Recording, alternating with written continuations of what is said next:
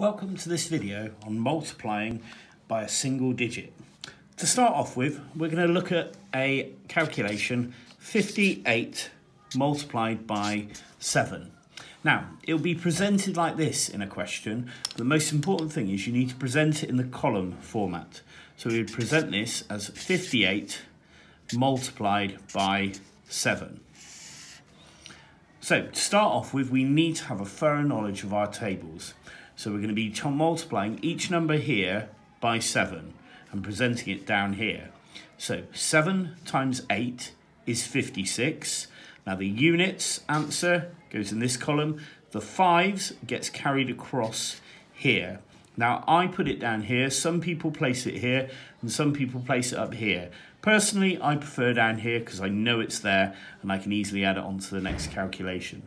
The next thing we do is 7 times 5 is 35, plus the 5 there gives us 40. And we arrive our solution 406. Now I'm going to look at a more complicated one with 3 digits in the number we're multiplying. So we're going to do 374 multiplied by 6. So again, we present this as 374 and we put the multiplied by 6 on the line underneath. This time we're going to be multiplying everything by 6.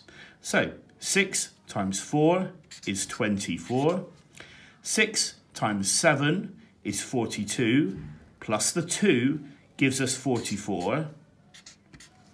And 6 times 3 is 18, plus the 4 is 22. Okay, hopefully that's helped you give a clearer understanding of how to multiply by a single digit.